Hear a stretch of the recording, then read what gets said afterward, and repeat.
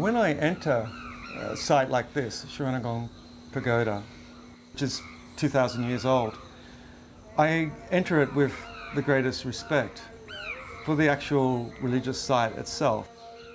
This is my ethos. It is incredibly important to me to not be obtrusive when I'm documenting a place like this and people during worship. And I think it results with images that are more unguarded and original and less corrupted.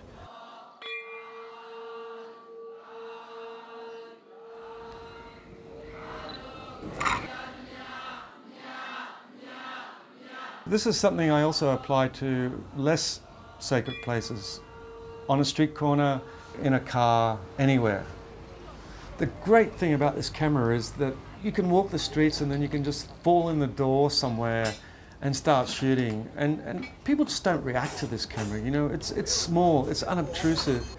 It has a retro design. The X100S is just a great camera for breaking down the walls of people's reactions to being photographed.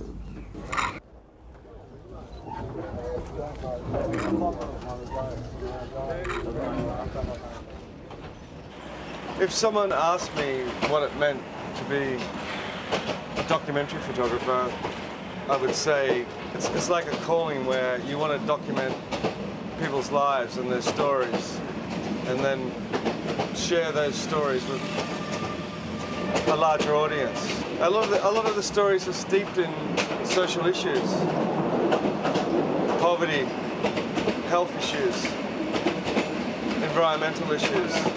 Really important things for people to understand, really important things to be communicated to a larger audience.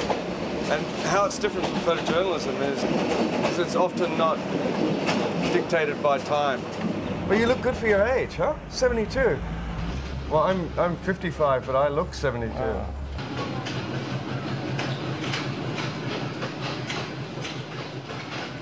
You have such a beautiful smile. Look. Wow! Yeah.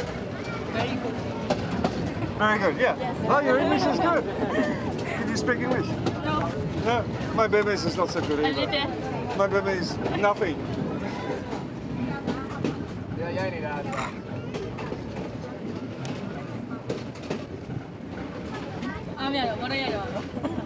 That's okay, stay there, stay there.